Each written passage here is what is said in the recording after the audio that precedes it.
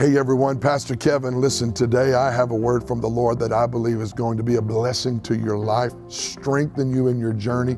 All of us need a shot in the arm in our faith, and I believe that word today is going to do that. Take the next few minutes, spread the word, tell your friends and family this message is coming on.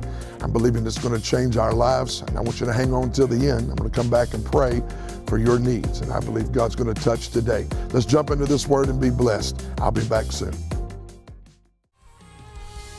Jeremiah, this will not feel like a sermon, I pray, because it's not. I just be honest with you, I don't, when he sneaks up on you at 3 a.m., you don't have time to do it like you usually do it. But I heard that word. I heard the Lord say to me, I want you to release that over the church today. And I said, what will I call this? He said, just tell them I'm not done with them yet.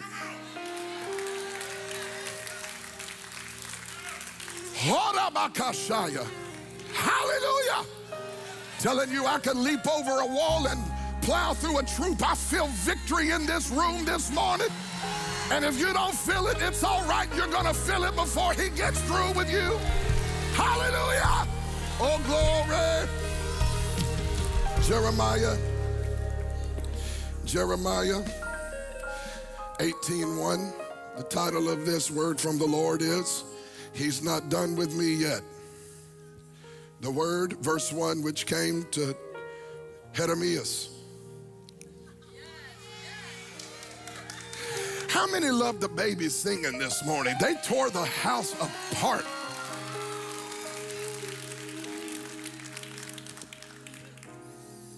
The word which came to Jeremiah from the Lord saying, arise and go down to the potter's house, and there I will cause you to hear my words.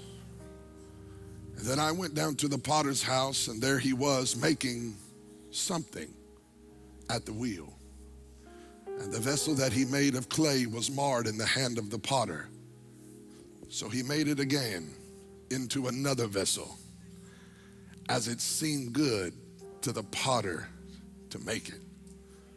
And the word of the Lord came to me saying, O house of Israel, can I not do with you as this potter, says the Lord? Look, as the clay is in the potter's hand, so are you in my hand, O house of Israel.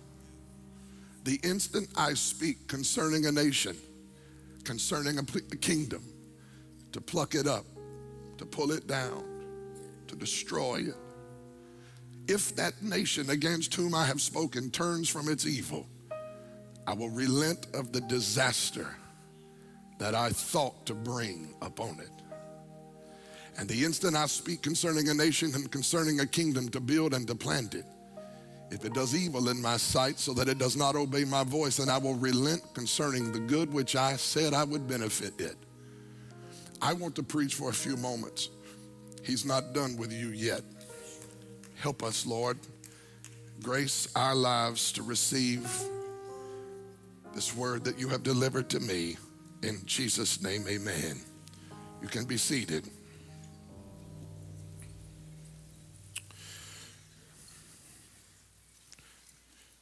We call him the weeping prophet. Born in a city just several miles north of Jerusalem called Anathoth, the son of a high priest. And Jeremiah was a prophet from God who was called to minister primarily to the southern kingdom. We call it the kingdom of Judah, or the house of Israel. There were many seasons in his life in which he wanted to stop this prophetic ministry that God had given him. He found himself often riddled with challenges and opposition. People hated him. True prophets don't have business cards they hand out. They don't get on Facebook and tell everybody how wonderful it is to be a prophet. True prophets have enemies. Because true prophets are not concerned about how many followers they have. They're concerned about pointing people to Jesus. I think we need some true prophets in this hour. There were many times he felt like giving up and quitting and stopping, and he was often paralyzed with fear. One season of his life, he actually told God, I'm quitting. I'm not going to say anything else about you. Every time I prophesy about your name, it gets me in trouble. So I'm going to go into a cave and I'm going to turn in my prophecy credentials and I'm not going to prophesy anymore. But the Bible said when he got in the cave and got alone and felt like quitting, the Bible said he could not stop because the word felt like fire shut up in his bones. There was a season he felt like quitting, and God told him, you can't quit because before you were born, I knew you. He's telling the prophet this after he's born, and he's actually involved in his prophetic ministry, feeling like a failure, wanting to quit. And God said, you cannot quit because I called you before your mother knew you. Watch this. And God said to him, I ordained you to be a prophet. Wasn't even born yet, but God ordained him. God will ordain what hasn't even come into the earth yet. That's why some of you are still alive, because God ordained your life. When God ordains you, it doesn't matter what kind of enemy opposes you, what kind of hater hates on you, what kind of people rise up against you. If God be for me, it doesn't matter who is against me. And some of you are here today simply because God has ordained your life. He's ordained your ministry. He's ordained your family. If the devil could have unordained you, he would have already set you off course. But you're going to prosper and be blessed and have victory because God has ordained your life. In fact, let me freak you out and tell you, he ordained you before you ever got here, which is why you are here. Because before your mother met your father at the Long John Silver's, before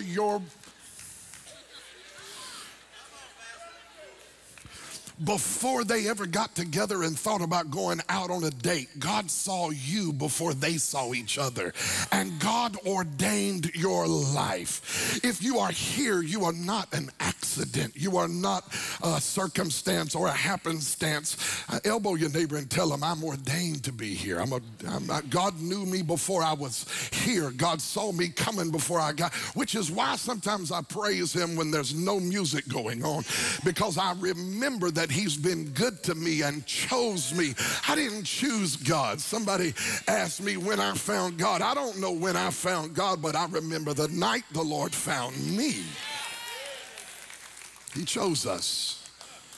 And he told Jeremiah when he felt like giving up, I ordained you and called you to be a prophet. And he needed this reaffirmation over and over again, even as a prophet of God. And there came this moment in Jeremiah's life where God said to the prophet Jeremiah, I'm going to send you on a field trip. I want you to go down to the potter's house. I want to show you what I want to say to my people. And in order for me to give you the right word, I have to show you this little lesson. And he goes on a field trip down to the potter's house. And the potter's house was probably this shed. And if you walked into the potter's shed, you would see a couple of things. Let me just quickly equip you and inform you of what would have been found in the potter's house. First of all, obviously you see the potter. The potter was an artisan. He was one that could take something that no one else saw any purpose in, and because of his amazing ability to see something become something, he was not intimidated by just the lump of clay. The potter had a purpose for the lump of clay and saw what it could become. I want to tell you right now that God is the only one who knows what you can become. You don't need to be intimidated by what you don't have. He gave you everything you need to be everything he called you to be. And you need to rejoice today in the fact that the potter is the one putting his hands on your life. I don't know who's tried to put their hands on your life, but I'm telling you right now, God's about to wipe some fingerprints off. God's about to get rid of some fingerprints of people who've tried to manipulate and push and pressure and do things to you that were not in his plan. And God's about to put his hands on some lives in this room so that not 1 ounce of your potential could ever be wasted. He is the potter. How many are thankful that the potter knows what he's up to? not only would you see the potter there, but you would also see the clay. And this is interesting because clay you can now go to Michael's, or you can go to some other store, you can go to Walmart, and you can go into the craft section, you can buy lumps of clay. But the potters of the day of the Bible had no such privilege. They had to go out into the field, and there was a certain kind of composition they were looking for in the dirt, because there was a certain kind of dirt that was the kind of clay that the potter would need. And literally what they do, they would hew this dirt, this clay out of the ground, and they would carry it back, and it was too hard in its current state to be useful. So they would take the clay back, and they would put the clay out on the ground, and they did what was called treading the clay. And they would walk over the clay, and they would pound the clay with their feet, and they were breaking the clay down to make it I'm talking to somebody right now. They would break the clay down to make it useful, because hard clay has no future. Hard clay has no future. But a potter understands, if I can break the clay down, it's the right stuff. I just have to get it in the right position so that I can maximize its potential. And I felt like there was some clay in the room that needed me to encourage you and tell you that some of the stomps you've been feeling, some of the pressure you've been feeling, some of the weight you've been feeling, the enemy has tried to tell you that that weight was intended to destroy you. But I feel like God wanted me to tell somebody, God's been treading the clay of your life. Why? Because he loves you too much to leave you arrogant. He loves you too much to leave you proud. He loves you too much to leave you without a tear on the edge of your eye. You got too much pride, and you got too much I know I can in you for God to be able to use you like he wants to use you. But when you come out of this season of being treaded and you feel like you've been broke down, God said, that's what I've been waiting on. You feel like you're useless, and now I'm about to show you how useful you really are. If the enemy has pressured you into feeling like it's time to give up, you are actually in the place for God to begin to blow your mind through what he is about to do in your life. It is not the people who came this morning who know that God's hand is on their life and they know they're all that in a bag of chips. I'm thankful those people are here, but the real folk that God is about to bless and the real folk that God is about to use are the folk that came in here by faith today, and something has been pounding on your life, and something has been treading on your spirit, and you've been feeling broken on the inside, and God sent me to tell you, you are in the right spot to become everything God has called you to be. There's the potter, there's the clay, and there's the wheel. And nobody likes the wheel. Nobody likes the wheel. The wheel is the place that makes sure the potter touches every part. Sculptors focus on the face. Painters focus on the canvas. But potters touch every side of the vessel. Because potters recognize that if they're going to be useful, I got to touch every part of their life. And in order for me to touch every part of their life, I got to keep them on a wheel. Has anybody ever gotten tired of being on the wheel? I know y'all don't want to say nothing to me because it's graduation Sunday and you got a nice suit on and we came to impress everybody. But I need somebody to be real today and say, yes, Lord, I'm tired of the wheel. I'm tired of feeling like I'm going in a circle and that nothing good is coming out of my situation. I want to tell you that the circle is leading to significance, and that spin that you've been in is about to reveal that God has been working not just on the places people see, but on the unseen, hidden places of your life, because God sees too much in your future to allow you to look right from one angle but be jacked up at another angle. And so that he doesn't waste your potential, he's got you in this circle. And he's touching every place of your life. And so Jeremiah comes on this field trip to the potter's house. And he sees the potter, and he sees the clay, and he sees the wheel. And the potter, let me stay in the text. The potter is working at the wheel, And the Bible said he was making something. Read the text. He was making something. He didn't even tell him what he was making, but he was making something. Have you ever had people who look at you and say, well, what is the Lord doing in their life? Like, I can't figure them out. That's by design. God is doing some stuff in your life for some of you that is a secret. It's a top secret. It's, in fact, you don't even know what he's doing. Have you ever had God be up to something in your life? And when people say, what is the Lord doing for you? Something. I don't know. It's something. I need to put some nosy people on notice right now that God is hiding my purpose from everybody. You don't understand what he's up to. There are some people that don't understand you. They don't understand the chemistry and the makeup of your attitude and why you are like you are. And they know some stuff about your past, and they know some stuff and some flaws and some kinks in your armor. And they don't understand how God is doing something so wonderful in your life. And the next time some nosy somebody comes up and says, well, how did you do? What is the Lord doing for you? Something. I don't have to be able to tell you everything about my future to know that God is up to something in my life. I need some people to praise God this morning for the something. Even if you don't know what it is, I need you to praise God that he's up to something. If I could tell you every detail, I would tell you. If I knew the future, I might share it with some of y'all. But he hasn't even let me know what he's up to in my own life. But I trust that whatever he started, he is faithful to finish it. He is powerful enough to complete it. Touch somebody, tell them something.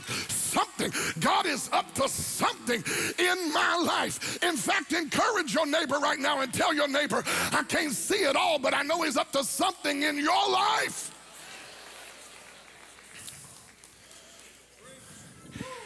He was working on something. And the only one who knew what God was up to, the only one who knew what the potter was making was the potter himself. Can I tell you that God won't even disclose all of it to you? And don't act to me, because I know why he didn't tell me everything I would go through to get to where I am, and he hadn't shared with me where I'm going to get to where he's taking me. Why? Because I would screw it up. Let me go over here and preach. If he told you every detail about what you were going to go through, don't look at me and be like, yeah, I would take it. I would accept it. No, you wouldn't. You would not take the sleepless nights and the betrayal and the nights of the soul and the pain on the inside and the stuff going on the outside. If God showed you every kind of pressure you would ever go through, you would look at that picture and that commercial of your future and you would say, I can't do that. Well, there's a reason why God don't show you, because you can actually handle more than your own mind tells you you can handle. I want to tell you, he will never, I feel like preaching right here, he will never put anything on you more than you can bear. And he is the only one who knows what you can bear, so he doesn't even disclose all of the information about it to you. He just says, if you trust me, I'll give you the strength, oh God, I'll give you the ability, I'll give you the anointing. And when you get to the end of this journey, you won't come to heaven talking about, look what I did. You'll come to heaven saying, look what the Lord has done. Look what God did in my life. Why don't you encourage somebody right now and tell your neighbor, say, neighbor, he's up to something. Can you praise him at times when you don't know what he's up to? But do you trust him enough to say thank you even when he's up to something that you can't see? Have you ever gotten into something and thought it was one thing and it turned out not to be the something that you thought it was? But when you turned around, it became something altogether better, something altogether another level. Some of us need to learn how to praise God that even when it doesn't turn out like we thought it would, he's still up to something. He's still doing something. I am persuaded that everything works together for the good to them that love God and those who are the called according to his purpose. He's up to something. He's up to something, and he's working on this something. And Jeremiah is watching him work. And then the Bible says that the vessel he made was marred. We lost the shout. We lost the shout. And I know why. Because so many of us in this room can relate to that moment. Jeremiah is watching the potter make a vessel, and it keeps going around and around and around. And the hand of the potter knows where to put the pressure to make the lump of clay become the vessel that it is intended to be. And when it got stiff and dry, he would take some water. Because you can't make clay into a vessel without some water. And you can't make a saint into everything God wants them to be without the Spirit. So every time you get a little attitude about you, God will throw some more Holy Ghost on you. Every time you get all bowed up and act like you've arrived, God will put the Spirit on you to bring you back to a place. Y'all not talking to me. I'm telling you right now, some of y'all, and when I started talking about Pentecost today and the Holy Ghost, some people said, well, that ain't my style. That ain't my brand. Let me help you something, Sister Yay. The Holy Ghost is not a flavor of the month. The Holy Spirit is not a choice. It's not like we get to be the church without the Holy Spirit. This nonsense of, well, we're going to be the church, but we don't want the Holy Ghost. You can't be the church without the Holy Ghost. There's too much pride in the church for us to be able to be the church without the Holy Ghost. Y'all looking at me funny, but I'm telling you right now, there's too many liars in here that if you didn't have the Holy Ghost, you would keep on lying. There's too much lust in here that if we didn't have the Holy Ghost, we'd keep on lusting. We don't need just another church. We need the Holy Ghost.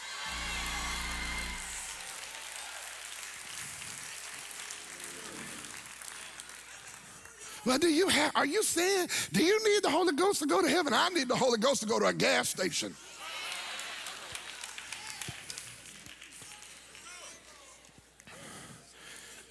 He put water on that, and when he just kept turning it on the wheel, and he kept working it, and he made it a vessel. It actually was a vessel.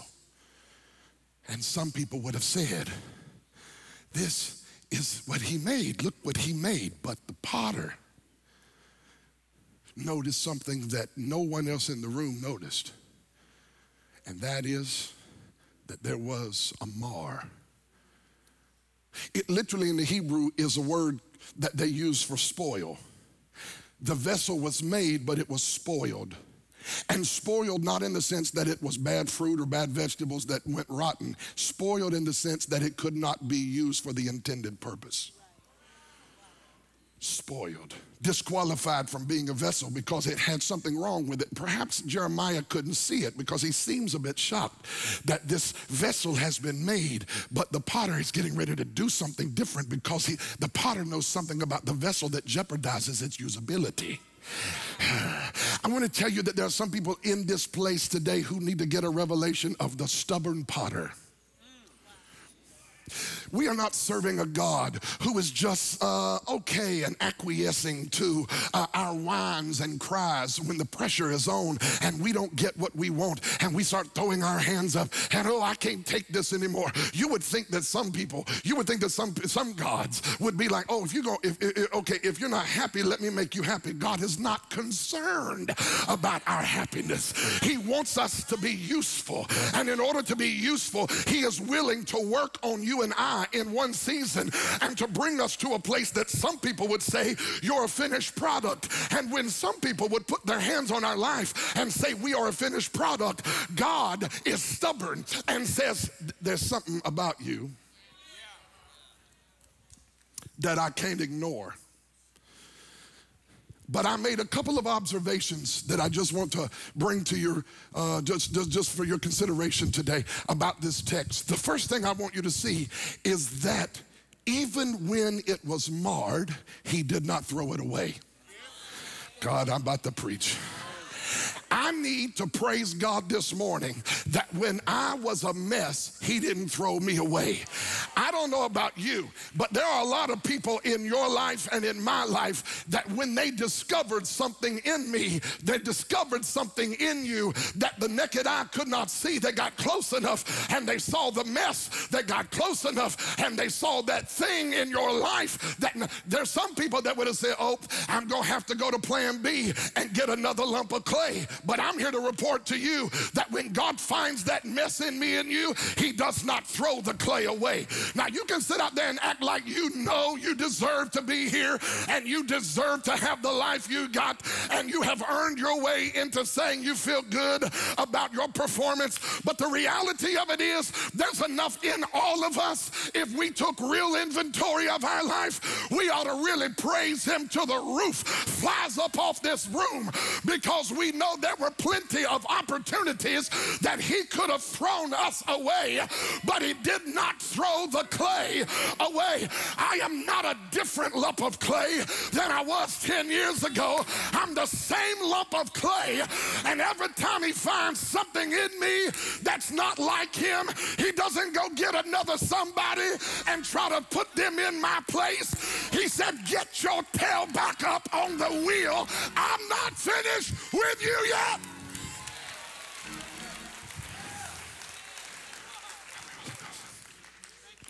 So he did not throw the clay away.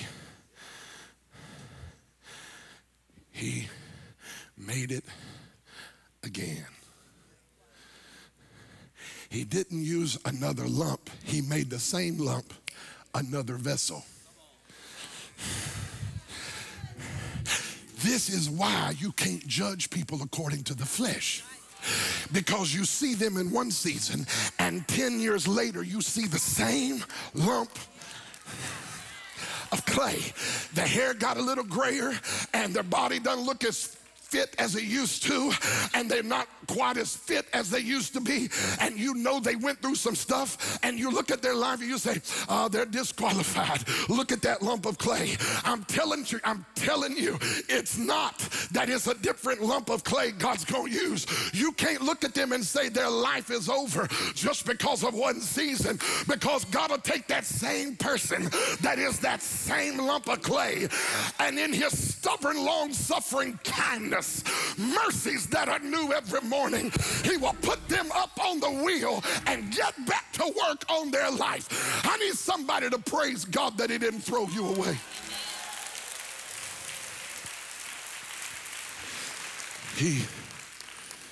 He made it again. He made it again. Another vessel. Same clay, different vessel. Some of y'all gonna have to get used to that in your own life. Same you, different vessel. Have you ever went through such a transformation at a metamorphosis? Where people who knew you in one season saw you a different season sometime later and said, that looks like her. She's still got that same weave. She's got some new extensions. He got some missing hair now, whatever. It looks like them, but there's no way that that person could be this person. You see, the problem with us in religion is we throw clay away when we come into something that feels like a disqualification. But God doesn't throw clay away. Why? Because the power to change is not in the clay. God, I feel like preaching. The power to change is not in the clay. The power to change is in the hand of the one that is manipulating and touching the clay. I'm not here today because I think I have figured my future out. I'm here today because I'm trusting somebody. Oh God, I feel the Holy Ghost. I'm trusting somebody has the power to take what I am, as screwed up as I may be, and work me in a way that brings honor and glory to the King, so that when I finish my journey, it's not unto me, but it's unto him. He doesn't throw the clay away. Second observation, he just makes it again. How many are thankful for agains?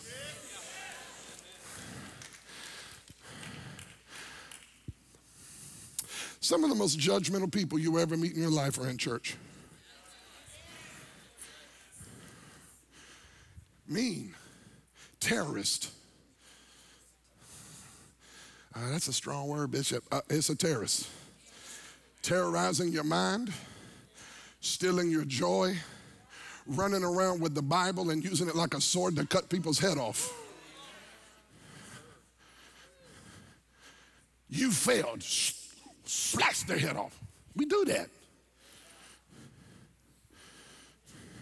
God don't do that. Let me help all of us understand something. If God wanted to get us, we'd have been gotten. If you're alive, his mercies are new. If you're still alive, his mercies are new. And you would be amazed at sitting in a room with 12, 13, 1,400 people. You would be amazed at how many different ways of thinking about God exist in this room right now. People who are sitting here thinking God is out to get them. And the reason some of you are thinking that is because your pastor and your preacher all your life, you were raised, and I was, hearing people tell you, you better live right. God's gonna get you. So we hear that all of our life, and we come to church, and whenever we say God's about to come into the room, I better go get my stuff, get my kids, and run to the car. Because if God is coming, he's coming to get me. Well, let me help you and let me fix something right now. God is coming. The glory is going to rush into this room, and he didn't come to get you, because if he wanted to get you, he would get you in here or at your Honda Accord out in the lot, in the car lot.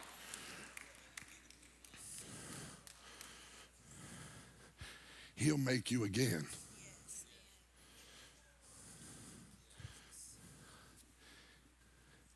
And he won't throw your lump of clay away and get a new lump. He'll take who you are, put you back up on the wheel, and put those hands of grace on your life. Throw some water on it and just keep applying pressure and do it all over again.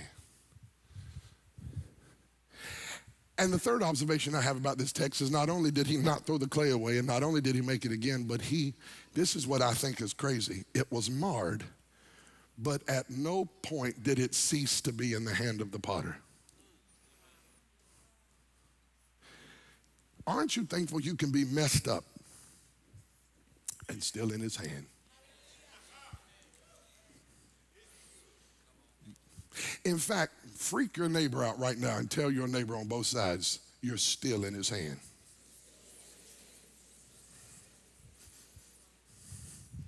Now, religion will tell you he threw you away, but I came to tell you what the text said.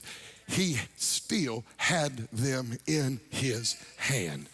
Aren't you thankful that God doesn't get rid of you and me and throw us? Did he not just throw them away? He kept his hands on the clay. I'm thankful that even when I wasn't everything I could have been, I was still in his hand.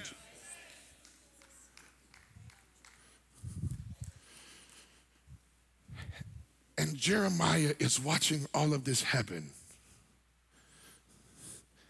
And he sees the clay become one vessel. The potter doesn't like what it is, so he just makes it again. And God asked the question to the prophet that I came to ask you, that at 3 o'clock this morning, I felt like the Lord rang my bell and said to me, can I not do for you what the potter has done with this clay? I might have come to talk to one person, so let me find them real quick. He's not done with you yet.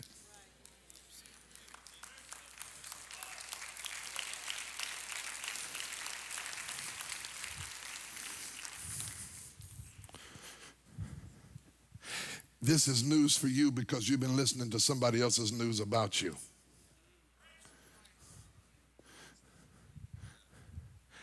And I want to tell you that the potter sees what you're going to become before he ever started.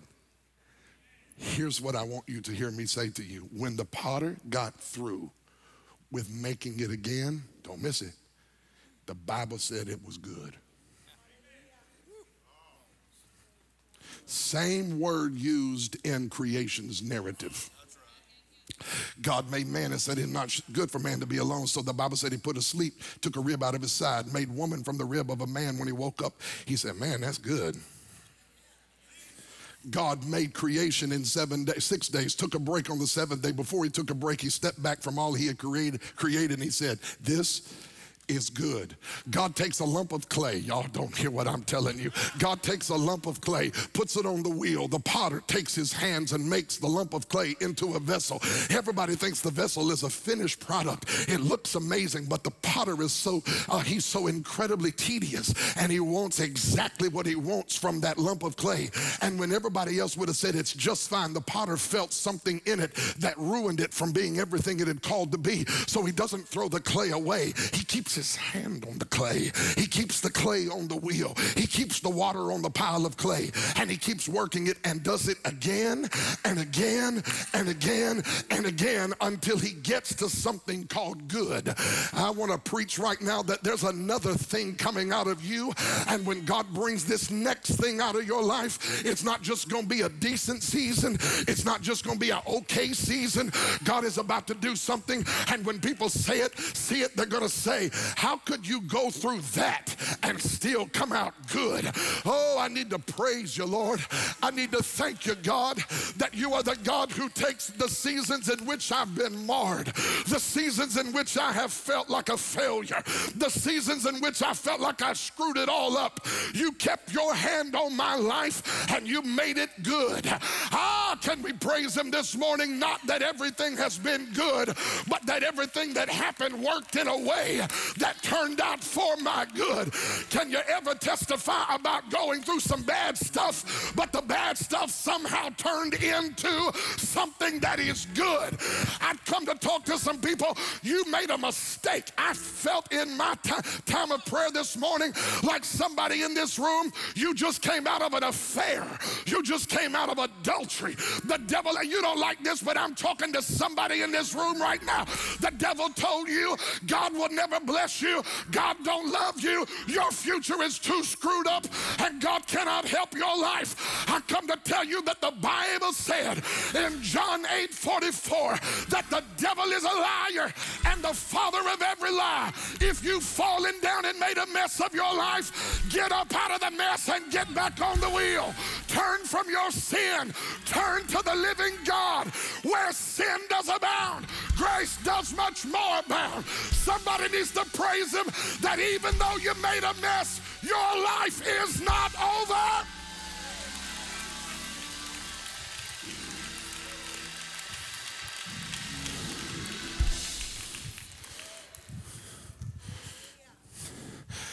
I felt like somebody in here had a business thing go bad. And the devil told you, God can't bless you in your business anymore because your business went under. But just stay on the wheel. If you let him keep working on you, something good's coming out of it. The only way something bad comes out of it is if you jump off the wheel. If you jump off the wheel and let God get his hands off your life, God can't help you. I call my Shia, but I feel like God sent me to intercept somebody's intention. You have actually said in your heart, I'm going to quit church and I'm going to stop serving God because I have messed my life up and there is no way God can rescue it. And I came to tell you he's better to you than you've ever been to yourself. God is able to take the lump of clay that you are and as messed up and disqualified and marred as in the hand of the potter as you feel like you are. His hand is still on your life. That is why you have not died. That is why you have not lost everything. That is why you still feel a tear well up in you while I'm preaching like this. That is why your prayer life is coming back to life. That is why you've been reading the Bible lately. You hadn't even got what you've been looking for, but you're searching for it. And the reason you're searching is because because you know he's good and he's too good to leave your life in a chapter of defeat. Yes, I have made a mess. Yes, I am marred. Yes, I got problems. But I'm here today because I believe you're not done with me yet.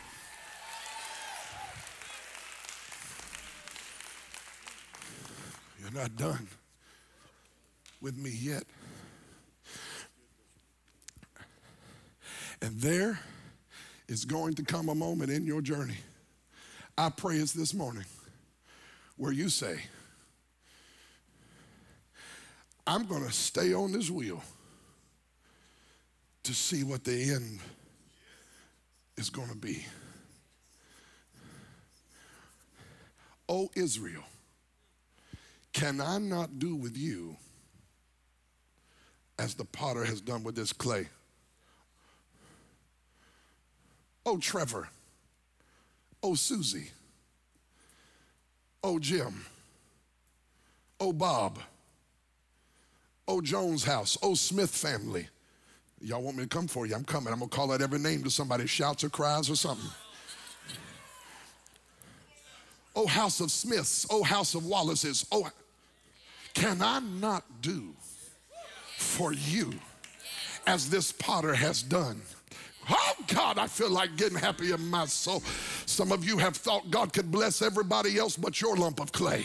But I'm telling you right now, when God found the mess in your house, he didn't run from your house. He put his hands on your house, and his hand is still on your house. And I came to tell you, he's working out the mess in your house. Don't despise the pressure. Don't despise the problem. Don't curse the issues. Don't even curse your enemy. What if I told you God was about to use your enemy to work out of you some of the stuff that was still in you? Y'all don't hear what I gotta go here.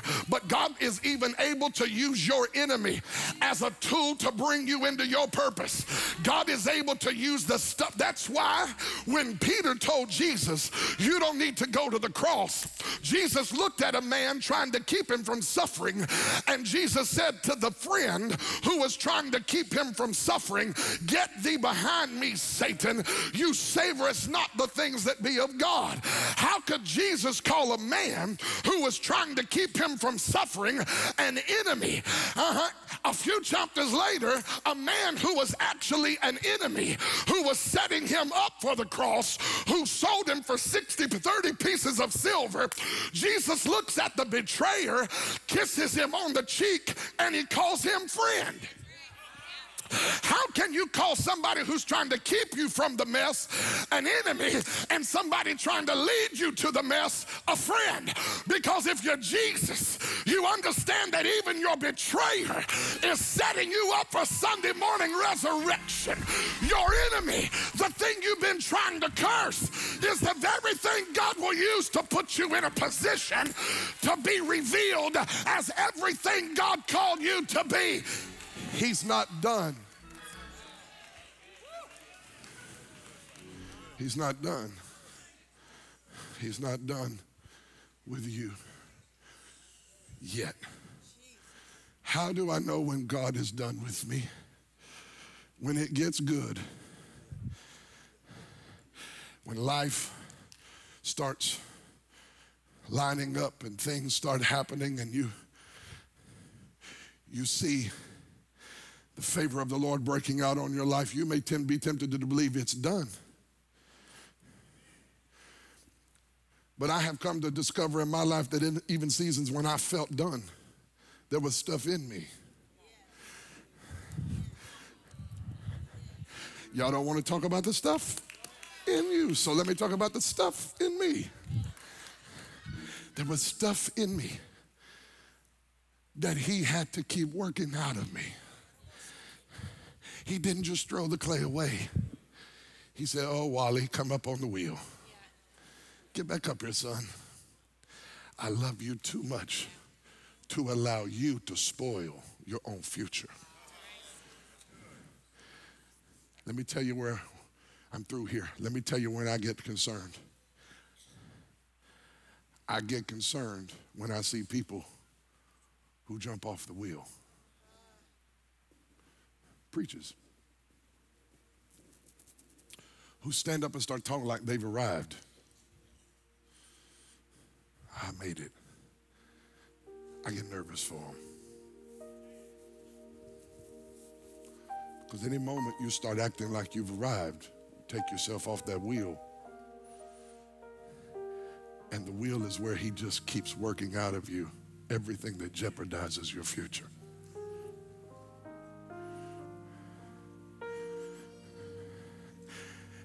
Paul says something over in Philippians chapter 1, verse 6 that is in keeping with this assignment today. He said, I am persuaded that he is able to complete and finish everything he started in my life all the way up until the day of Jesus appearing.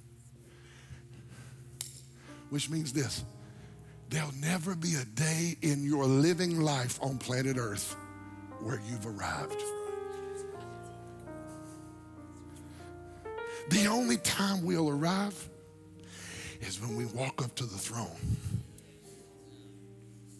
and we come in boldly and we come in with our crowns and we look at the one who was stubborn enough to love us and keep us when everybody else would have thrown us away. When you get to heaven, won't nobody have to beg you to praise the Lord. I promise you, down here, we always like, praise, praise. Everybody clap, clap, jump, clap. Heaven, when your eyes see him, the one who kept you,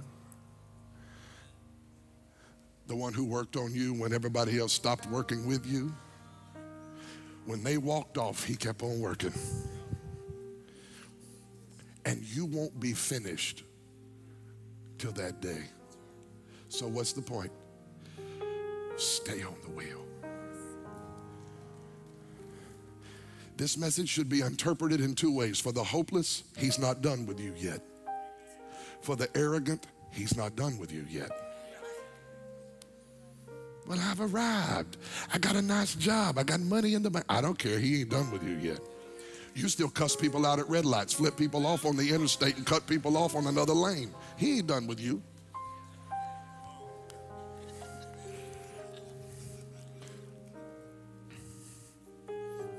He ain't done with us.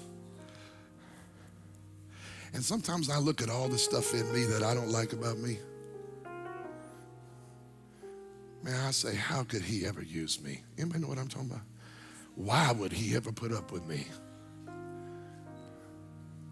I was telling the students last night, in a season in the past, I had a child. This was some time ago, but I had a child who was searching for purpose. I've searched for purpose. I think all of us have been on that search for purpose. And I remember a little video I saw when my kids were little. My son, my daughter, they come to us at different times. All of us need direction at different times. How many know what I'm talking about? And one time in this season, one of my children came to me needing some direction, and the Lord quickened in me with the most prophetic thing I have ever used in my life, Hermie the common caterpillar. Y'all don't know who Hermie is. Hermie was a common caterpillar who came to God. And he said, look, my friend the ant, he got all this strength. My friend the grasshopper can jump over a building. The bees pollinate. And here I am, a caterpillar crawling with no purpose. And you hear this voice that sounds like God talk to the little caterpillar on this little video. It said, Hermie, I'm not finished with you yet. And he throws his hands up in disgust. Well, that don't help me none until one day he goes into a chrysalis. And I don't even want to go down this road. But I found out studying that there's a difference between a cocoon and a chrysalis. Y'all don't want me to go biologically on you right now. Do you know that butterflies don't go into cocoons? How many have ever been told a butterfly goes into a cocoon? Lift your hand, don't lie, you'll go to hell, come on. All my life I've been told butterflies go into cocoons. That is not true. Butterflies go into chrysalis. Moths go into cocoons. How many ever took a picture of a moth because it was beautiful? Nobody. In fact, we buy mothballs to kill moths. Come on, somebody. Moths are ugly, they're dirty, and they don't have any beauty about them at all. They go into cocoons. And as I was studying this, a cocoon is just a thing. Just a thing. It uses it and never goes back to it again. The moth never flies back to it again. But a butterfly, a chrysalis forms out of its own inner self. And when it comes out of a chrysalis, it's not a moth that's, drab and dull. It's a beautiful multicolored butterfly that comes out of this chrysalis and breaks out. And I was talking to this child of mine, and they were looking for purpose, and I said to them, God's not finished with you yet. And I feel like, as childish as that is, somebody in this room today is frustrated with where you are in your life. And I've been sent to I woke up at 3 o'clock for somebody today to tell somebody, He's not done with you yet. He's not done with you yet. There's so much more to the story.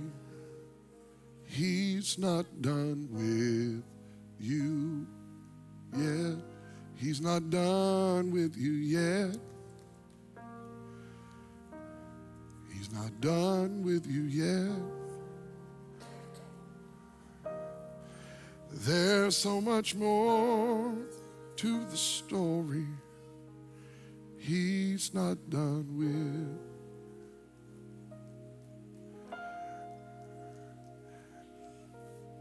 Don't stand with me, I'm through preaching. Don't put a period where God put a comma.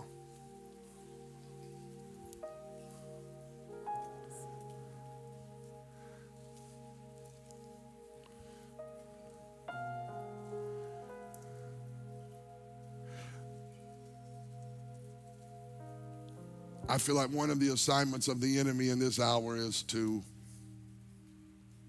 get you to forget the faithfulness of God. But you're not here today because you were wise enough to last this long. You're here today because God kept his hand on your life. And I feel like God wanted me to tell a handful of people, maybe everybody, but I know a handful of people. He wanted me to tell you, he's not done with you yet. It's the message.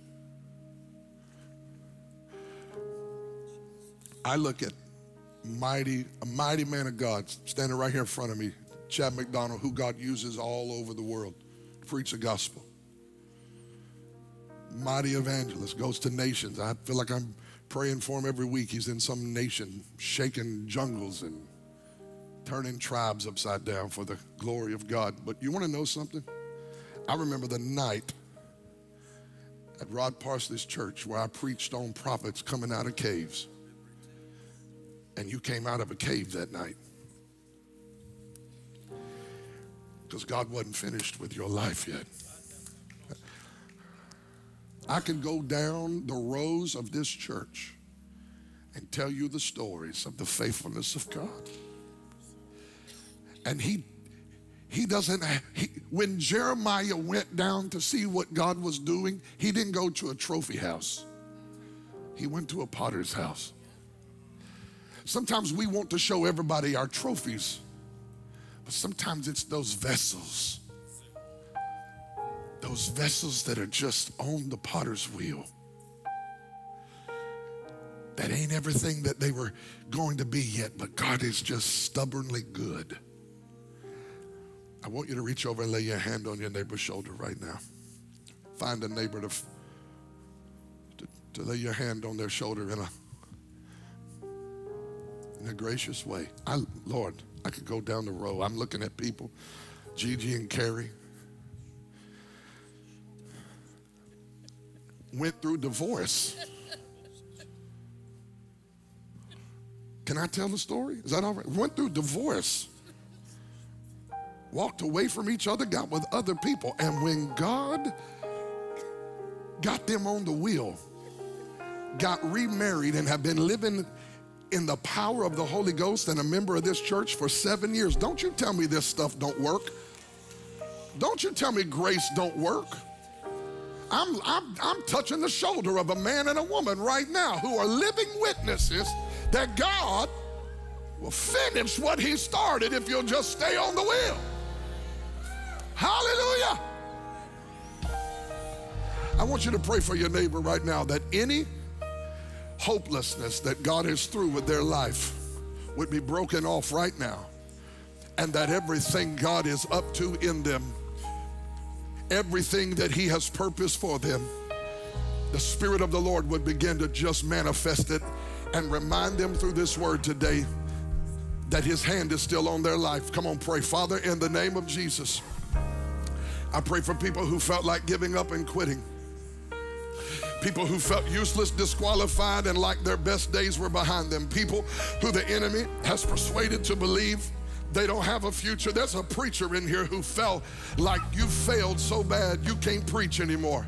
You have made such a mess of your life that God can't use you anymore. And I came to break that off of you and to tell you he's making you again into another vessel. And this ministry that God's given you, it might turn out a little different than what you thought, but I'm going to tell you right now, your purpose is still in place if you'll stay on the wheel and stay yielded to God. He's not done with you yet. He's not done with you yet. There's so much more. There's so much more to your story. You're not done with me. Sing, he's not done with me yet. You're not done with me yet. There's so much more. There's so much more to the story. Somebody throw your hands up in the game to believe it. Everybody declare it over your own life. You're not done with me yet. Hallelujah. You're not done with me yet. There's so much more to the story. Come on, family, one more time. You're not done with me yet. You're not done with me yet. You're not done with me yet.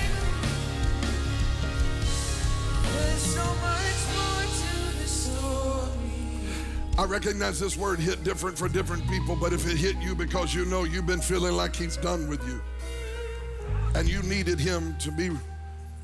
to be reminded of him that he is not done with your life yet, I want you to come to the altar with your hands lifted right now, and everybody else that has to go, we love you. Go in the peace of Jesus. Youth, don't forget Bible study tonight for the youth. That's happening tonight, but I need someone in this room who feels like this word was for you and your house. I just need this thing, the feeling that I have. I've been operating under this heaviness that God is through with my life, and I just want to testify that I believe he's not done with me yet. I want you to get to the altar right now. I need intercessors praying and worshipers worshiping. If you got to go again, we love you. Go in the peace of God. But the Spirit of the Lord is about to break some chains over people's lives.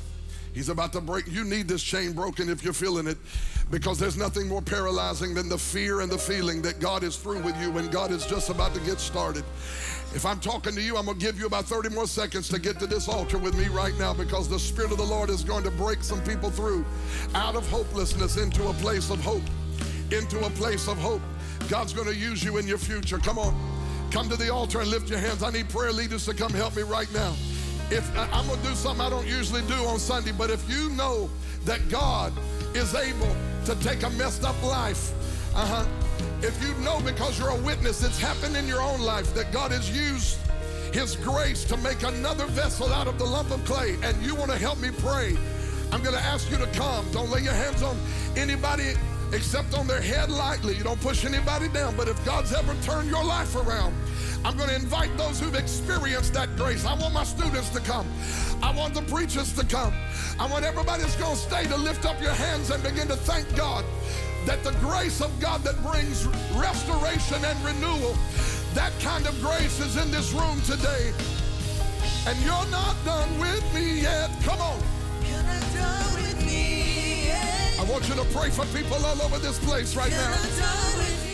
Hey family, I believe God is touching hearts right now. The preached word of God causes the lost to come to Christ. I believe someone's watching. Maybe you feel 1,000,000 miles away from God. Maybe you've been in church. Maybe you've never been in church. Listen, I want to tell you that it doesn't matter where you are in life right now. If you want Christ to save you, no matter what you've done and no matter how long you've been doing it, if you'll turn your heart to him, he'll save you right now. I want to lead you in a prayer. Say, dear Lord, I confess that I'm a sinner. And Jesus, I'm asking you to save me from my sin. Save me from myself. Lord, come in and be the king of my life. I give you my past, my present, and my future. And I'm asking you, Lord Jesus, to rescue me today. In Jesus' name, by faith, I believe that I'm saved and a child of God. Amen.